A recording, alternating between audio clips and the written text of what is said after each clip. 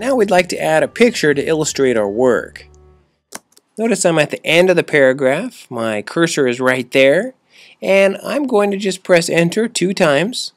Make a little space for me to add a picture down here. Right up here, I have the Insert Image button. If I click on that, the method I'm going to go over is how to use a URL for inserting pictures. So click on URL, and notice we need to paste a URL right here.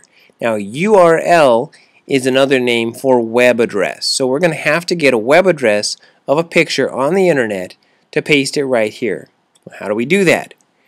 Right up here, we are going to open a new tab in Chrome. In our new tab, we're going to do a little search for some images. Magnetic compass in water, just like I wrote about in my paragraph. If you get this screen right here, just click on Google search or press enter again and let it pull up the results. Now you get 1.2 million results about building your own water compass. But what we're interested in is pictures. So we're going to filter by images. And now I am going to scroll down, looking through these thumbnails here. Not really what I'm looking for. How about we try homemade magnetic compass in water. And now I'm starting to see some more of the pictures that I was looking for. Now please be careful. These are thumbnails. They're low resolution pictures. So we need to get to the actual picture, drill down to the real file. So I click on the thumbnail. You see what it says right over here, full size image? That is what we are trying to get to. So I'm going to click on full size image. And if you look up here, ladies and gentlemen, you're going to see the web address, the URL. Now what I'm doing is I'm right clicking in order to both select that URL and give myself a chance to copy that. I'm going to go from the Compass Dish tab to the Science Journal tab, pull that one up.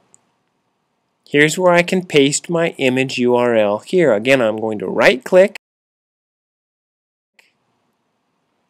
and paste right there. Excellent job. I see the preview. It's what I want. I click on select, wait for a moment, and boom.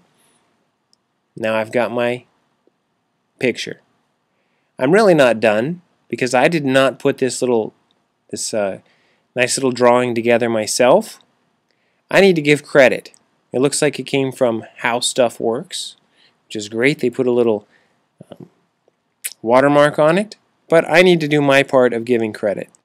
So I'm going to click to the right of the picture, so my cursor's here. Then I'm going to press enter. So that means my cursor ends up down here. And now I'm going to type in the words image credit colon retrieved on 2/27/2012 from, and here's where I'm going to talk about how we can paste a different way. Instead of right clicking, I'm going to hold down the control key and press V. That pastes that URL right in place here. At that point, we've got both our image in there, we've got our image credit, and we've really added some value to our document.